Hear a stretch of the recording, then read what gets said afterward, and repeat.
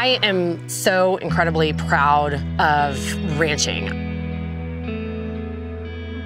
And I'm proud of my great-great-grandfather for, starting us on this path and instilling whatever it is that allows my family to make this work, in changing times. And it's a very simple thing. We are turning grass into protein. To do that well is a very worthy job. It's a good thing.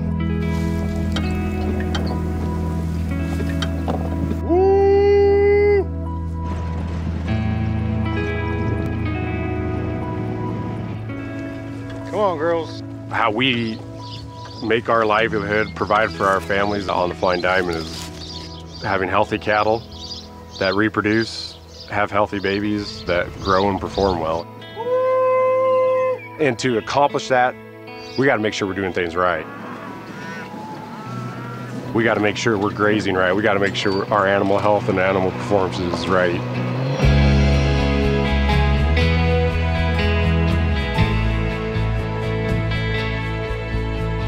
Animals existed and thrived before human interaction, and we have found that if you take care of your animals in a way that nature took care of them, you kind of remove yourself, let the cattle behave naturally, see how that benefits them, how that benefits the environment that they graze upon. And then, it all just kind of works together. It's pretty humbling to see that happen.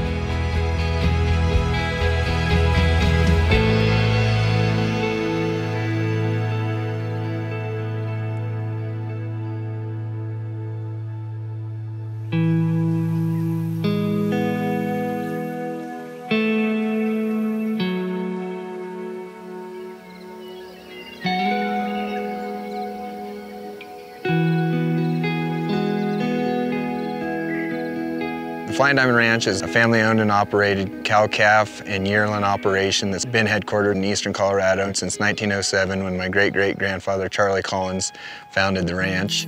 The ranch scattered out over 50,000 plus acres, thousands of head of cattle. My wife Jean and I own the Flying Diamond, but now we've incorporated in our 4 kids into ownership and management of the ranch. We have property in West Cliff, Colorado, in the mountains. Hey, let's go!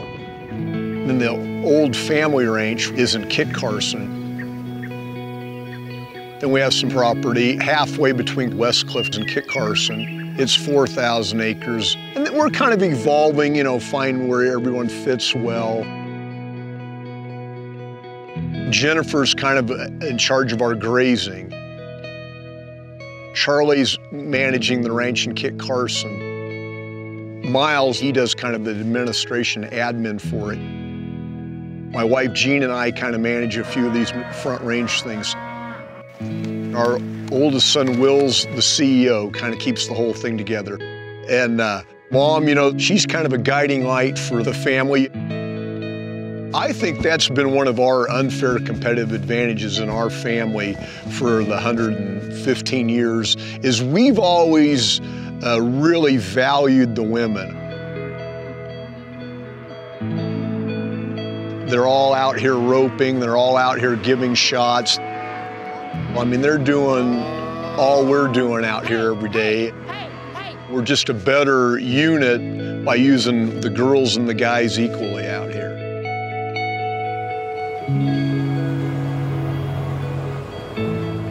I can remember a lot of bumping around in the truck with my dad while he was throwing hay off the back. I mean, I can't ever remember not wanting to go out and, check cows, feed cows, do whatever. Big dog. And I don't know if there's a lot of other industries or careers where literally your entire family is a vital element of a job you have to get done. Shh, you gotta be shh. You gotta be quiet. You gotta be quiet. Come on.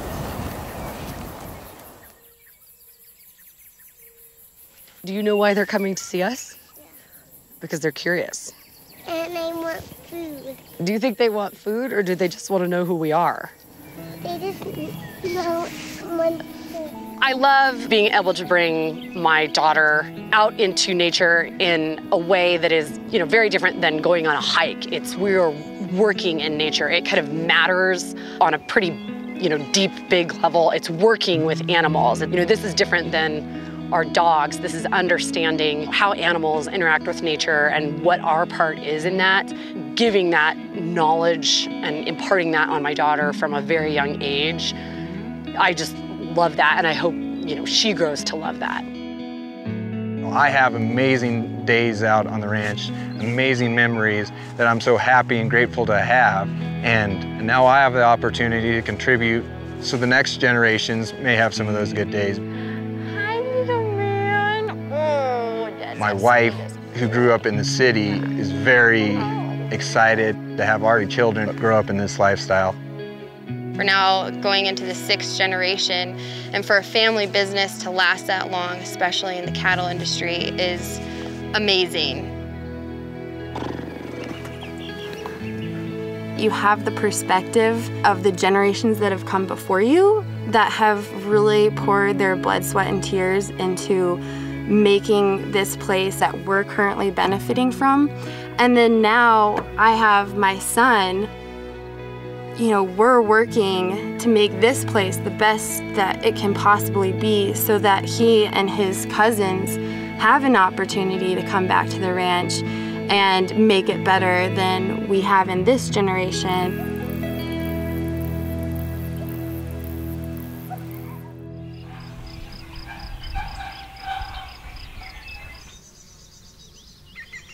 Grandpa Collins, he had left home at 13 and went to Mexico and was hired on some of those cattle drives that were bringing cattle from down there up to Kansas, Montana for watering for those large herds.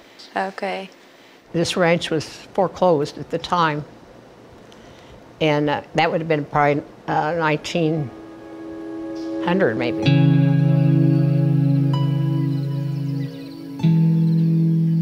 And they sent him out to manage it.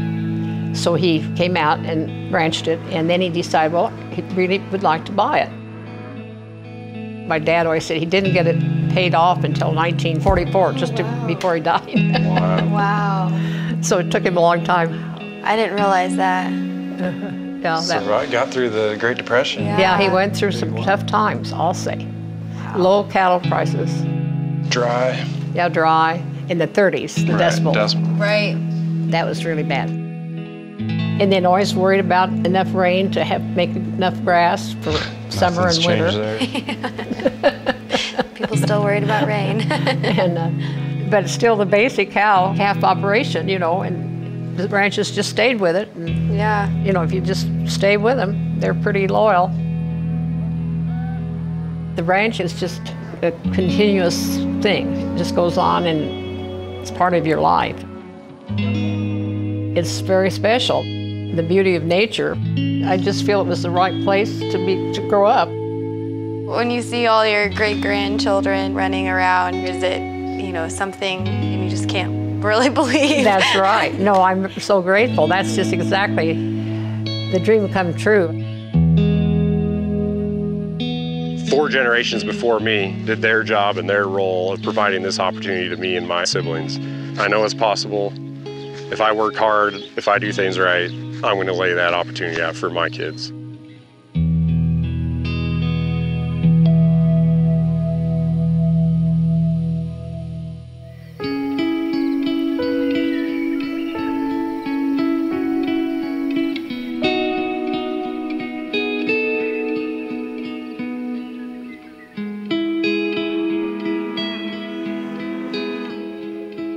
Ranching, kind of at its most simple, is turning free resources, sunlight and a little moisture, into grass.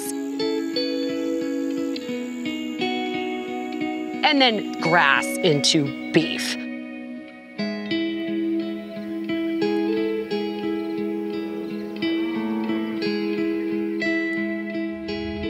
That, to me, is the ultimate symbiosis of nature and animals and man.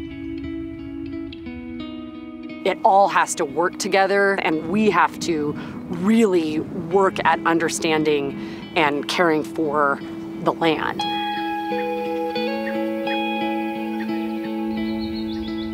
The best way to do that is through really paying attention to your grazing.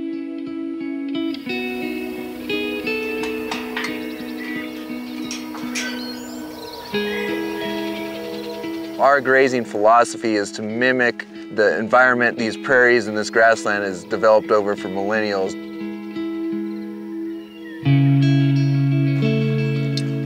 Back in the day, the buffalo were in tight clusters. You can imagine 500,000 head buffalo, really tightly compact.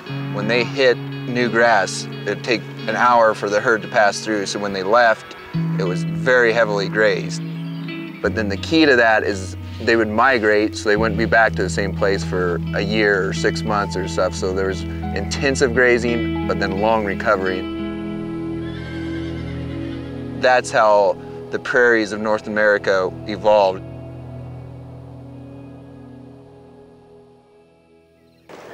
So to mimic that, what we do is these temporary fences to really concentrate our herd into small areas, get a lot of hoofs breaking up the soil cap, getting their manure and urine in a concentrated area, hitting it really hard.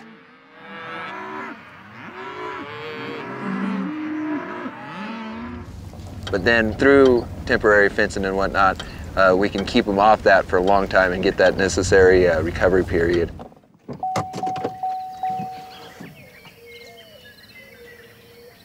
This fence line really demonstrates where the cattle have been and where they haven't been, and you can really see the herd impact that has happened.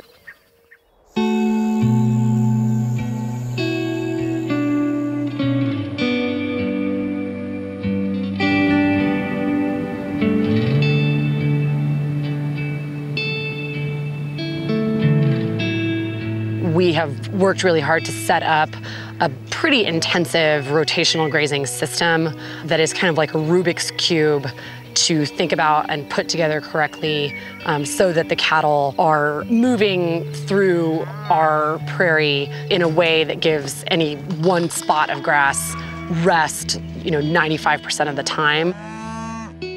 Here we move our herds daily, so we move them quite a bit.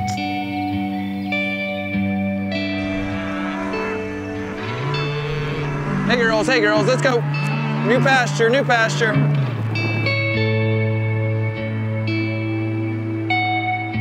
Our prairie out in eastern Colorado at headquarters, where we've been for 100+ years, that's all native prairie rangeland.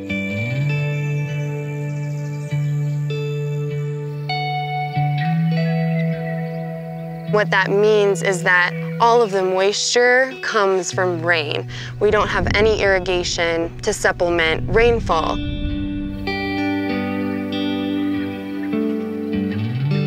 Here in Westcliff, we have a lot of irrigation because we have mountain water.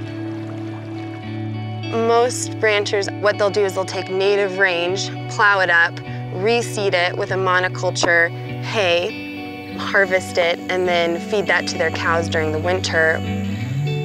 We're taking the approach of removing machinery from the land here and replacing that with nature's best harvester, the cow.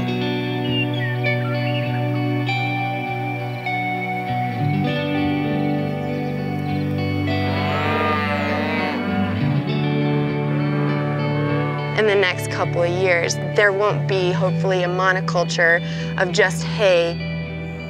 More plant species will be here because the cattle will be turning up the soil, urine, manure, and then just natural seed pollen from native range around will turn that hay ground back into native range.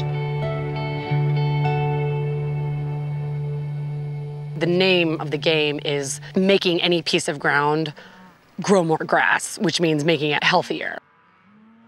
The cattle, their nutritional needs are going to be met in our grazing program, and their job is to produce a calf every single year. That is their most important and really only job.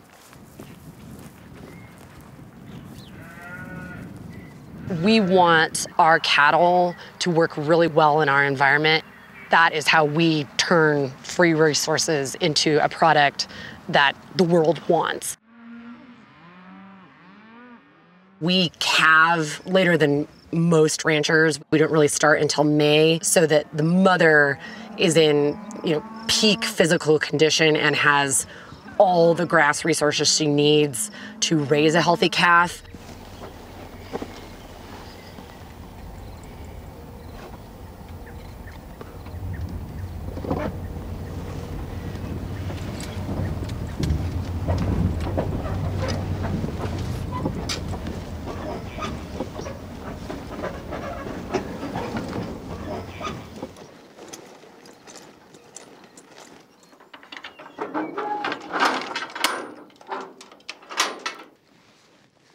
We try to be pretty in sync with nature. I mean, the deer and antelope are being born now. This is when we think Mother Nature wants cattle to be born.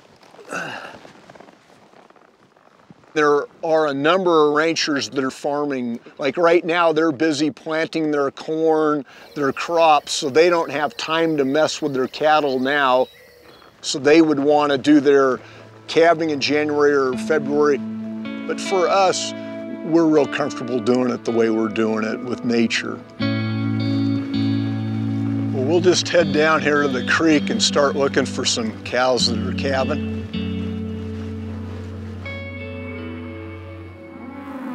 As a cow-calf operation, our business is get animals pregnant and having healthy babies.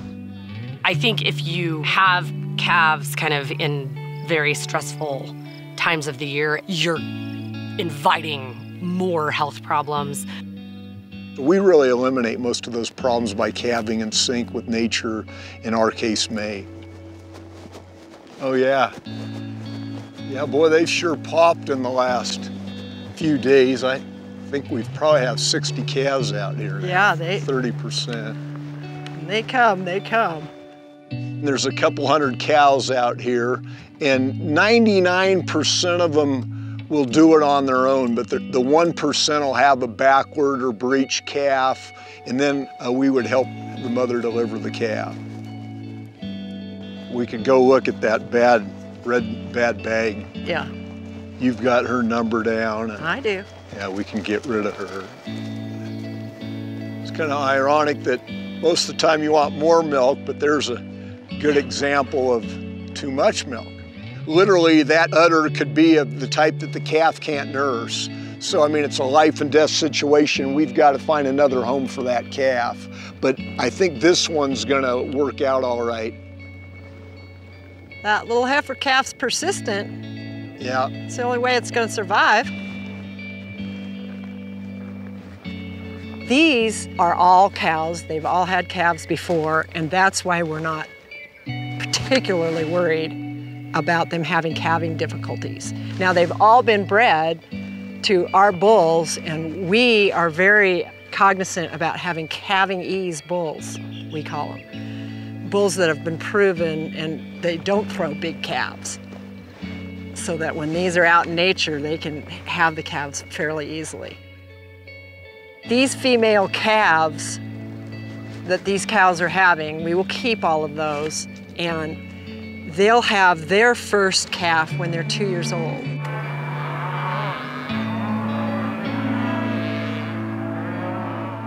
There's no more important health period in a cattle's life than the month or two leading up to their birth.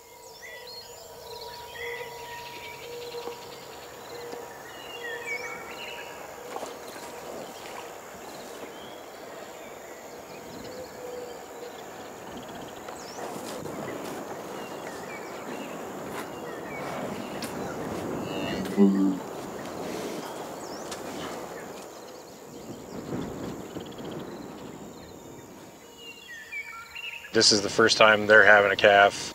Their hips are smaller, their cervix is smaller, so just we keep a better eye on them and assist them if a problem arises.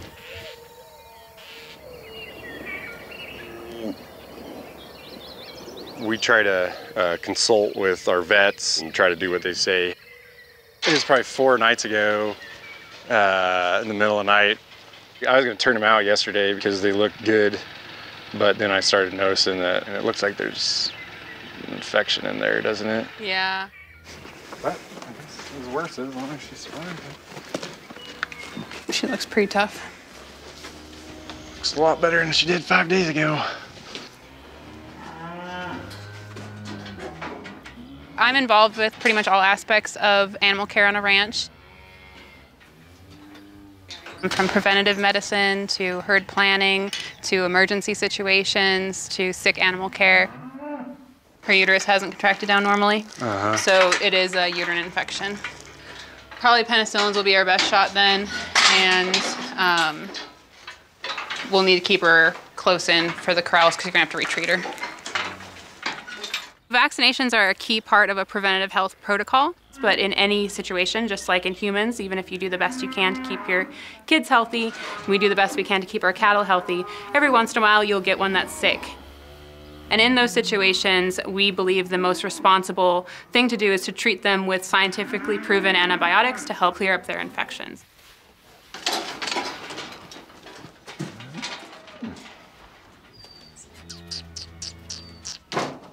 And then this one, definitely got like an eye problem.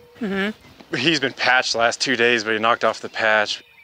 We can definitely try to treat that eye because it's probably painful. And I think there's been a lot of misinformation about how antibiotics are being used in livestock and the safeguards that we have in place in our industry to make sure that those antibiotics are not in the food products that we're selling to consumers. We don't mass treat all animals, we just treat the ones that are sick. And that just kind of helps with swelling, or what is that? This will help with any kind of infection from that irritation. And then patching it helps because the direct sun on the eye can increase the discomfort. So patching it and keeping it in the dark will help it heal faster. And how long would you leave that on, or just let it Probably come off about a itself? week, but it'll just drop off on its own when it's ready.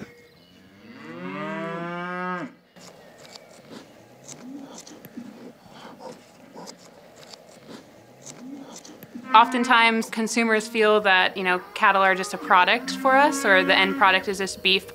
But in reality, it's a way of life, it's a culture. It's incredibly important to us, the quality of life that our animals maintain. We want to provide them with the best care.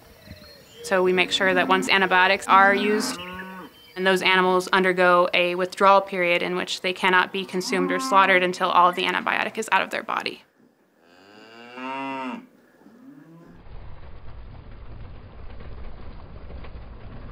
We're doing our darndest to create the healthiest animals we can because that helps us. Healthy animals lead to pregnant animals, lead to healthy calves. Ooh.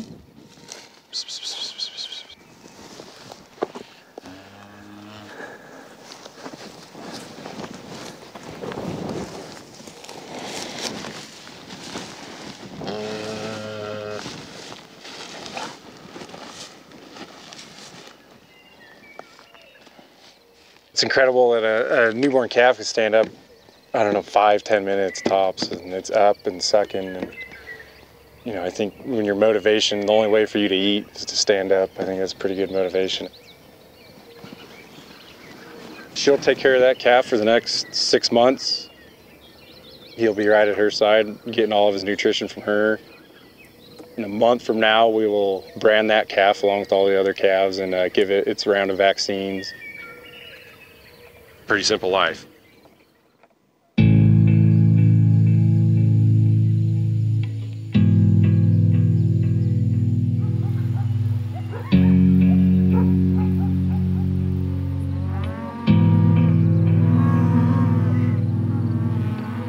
All our calves, they're about a month old. They have been grazing, they're growing, and now we had to start their vaccine program. We're doing is, what best prepares us for avoiding any major health risks in our cattle. In the state of Colorado, it is legally required to brand your cattle. So we do have to brand, and since we're doing vaccinations at 30 days of age, we figure we might as well do that other stuff all together. But the real reason for branding and why it happens this time of year is to get those vaccinations and to get that health booster in the cattle.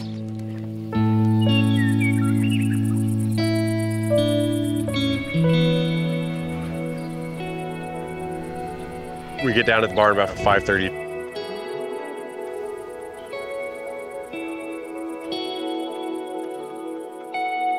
Saddle our horses.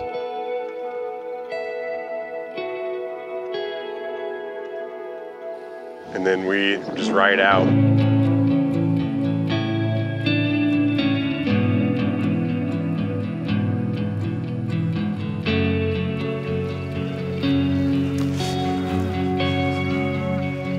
We're doing 5 days of branding back to back, and it could be pretty difficult out here. It could be 100 degrees. Literally, the dirt could be blowing. We are on horseback gathering up the cattle from their 300 or 400 acre pasture into the set of corrals. Honestly, that's the most challenging part of the day. That's where things can go south, where the calves and the cows just aren't paired up very well and they're looking around for each other, and that's can get a little western. And 99% of the days, there's not really a legitimate excuse to get up early and ride. Hey, let's go, let's go, let's go! But branding, you have like a big job you have to get done. You have to gather the entire herd. It's not a pleasure ride. Hey calf, hey calf, hey calf. Hey, hey, hey, hey, hey, hey, hey!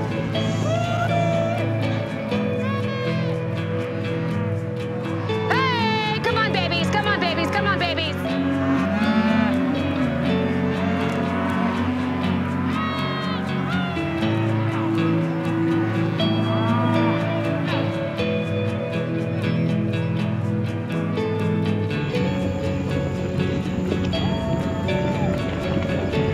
Get up, get up. You're all right, get in there. Hey, let's go, babies, let's go, babies! Come on, guys, let's go. You're big enough. Hey, hey, hey. Boy, they are a lot of baby calves.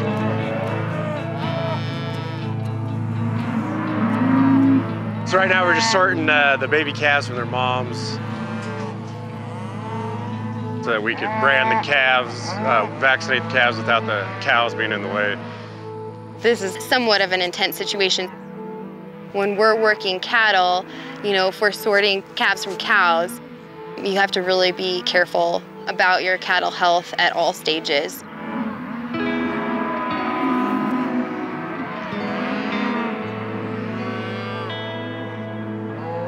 Speed's important here because, you know, the longer the calf is from its mother, you know, the more stressed out it's going to be. So we want that process to be as short as possible and try to be in and out of here.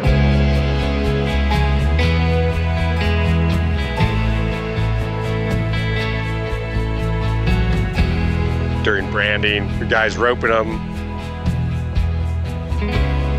pulling them close to the fire where the brands are and the vaccines are. 2 guys holding them on the ground. We're putting the brand on the calf. We're giving it 2 vaccinations, a fly tag, castrating the males. All that stuff I mentioned happens in about 60 seconds. Obviously, there's a lot going on right now, and it looks very chaotic, but we are really trying to minimize the amount of time that that calf is on the ground, just because, you know, this is a stressful event, and we just want it all to happen as quick as possible.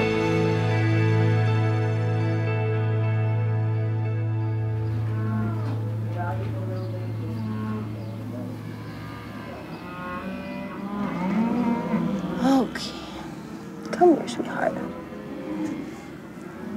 You wanna try again? Here you go. When we were gathering, we saw this calf with its mom, which is a good sign, but we noticed the calf wasn't doing well in the branding corral. It seemed to be really weak, so we pulled it out to get it in the shade. Thankfully, Laura came, our vet, and we're getting him some electrolytes, and then Laura gave him a vitamin B12 shot and some sulfur boluses. So hopefully he'll be back on his feet and with his mom. We might give him some One of the good things about these work days where we're bringing them all in is that we do get to see more of a one-on-one look on what cows and their calves' health is, because they're all here and we can treat it a lot easier than we can out in the pasture. Should we get him back with his mom, or? Eventually, if you can get her in here so that he can stay in the shade, that would be good. So. You just needed a little water and shade.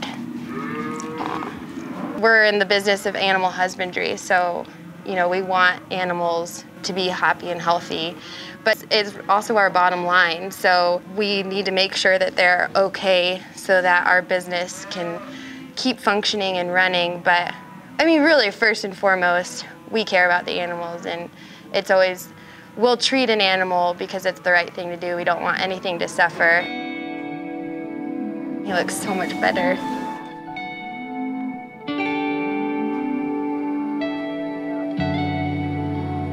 Okay, I've got to load Alpha. You're loading Alpha, Jen. Okay, I'll do it. Give him this pyramid shot. It's for respiratory, and another shot, an Alpha brand of 7-way for a lot of things that calves might get in the first year of life. So it gives them immunity. We vaccinate our entire herd so that they remain healthy throughout the summer and into weaning when we sell the males. These vaccinations are so important for animal welfare. It makes a real significant difference in the herd health. Common cattle diseases can spread throughout the herd, and all of a sudden you've got very sick baby calves who are just, you know, not gaining weight, not thriving, and it can just spread like wildfire through your herd.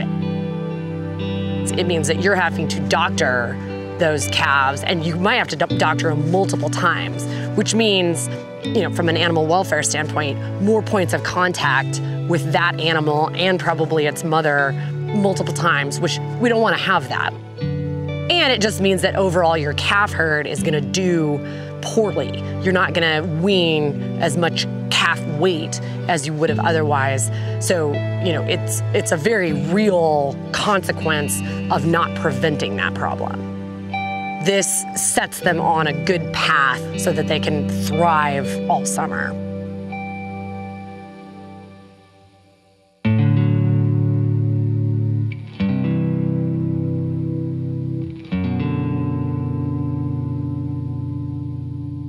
"5 days of branding can be very dangerous. You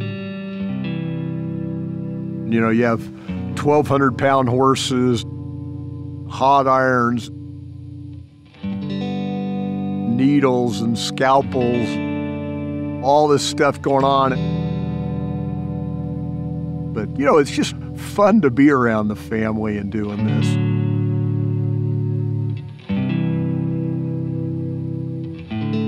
We have 5 grandkids on the ground, 2 are coming, and they were hanging around the branding.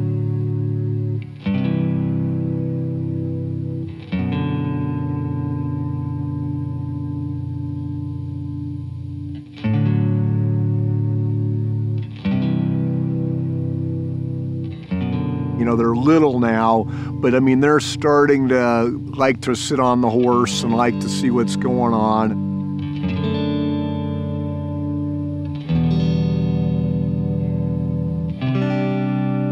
Boy, Mom, you know, is in her walker and on oxygen, and she still wants to get out when we're branding and see what's going on.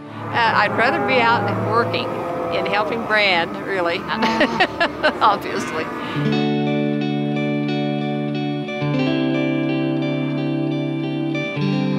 We're done, girls! Now, we let those calves back out with the cows, and they'll find each other. Cattle find each other by scent and call, not by vision. All this mooing, they're calling each other. And within, I don't know, half a day, every cow will have found her calf again. And then they settle down and go back to grazing and the calves go back to nursing, and it's all back to normal. Now we leave them alone for about 3 months. They will spend all summer at their mother's side enjoying the prairie lifestyle. Come early fall, we'll bring those calves in. They'll get their second round of vaccinations. The majority of the males are steers at that point. We'll sell them to a feeder operation. A small portion of the males will become bulls, and they will go into our breeding program. And then all of our females will get exposed, meaning turned out on a bull or artificially inseminated that following August to get into the cow herd, and they're now a cow. In this day and age, we have iPads and we have internet and, you know, digital world and all that. And in agriculture, that's definitely there. But then there's literally days that I am doing a task that my great-great-granddad was doing in 1907 in the exact same way. Horses, ropes, people on the same property. It's the same day, fast forward 115 years, and when you take a second to think about it, it's kind of pretty powerful.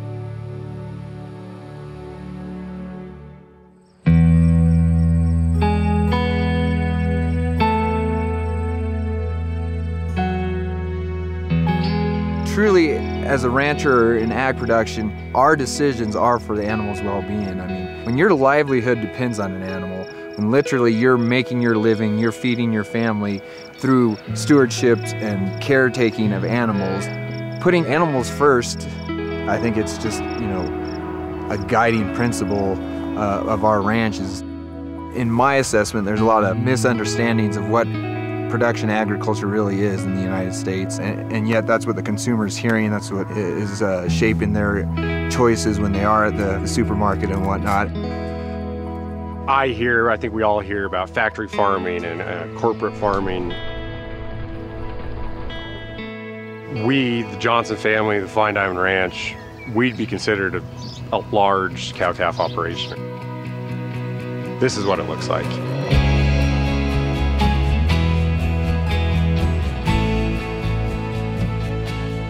It's almost always a family operation.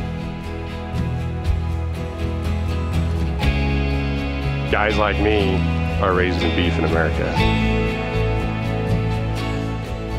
I think a really amazing thing about family ranching is that your heart is always going to be in the right place because you're doing this for family. That means you will do the right thing for the environment, you will do the right thing for the cows, and you'll do the right thing for the business because it's for a family.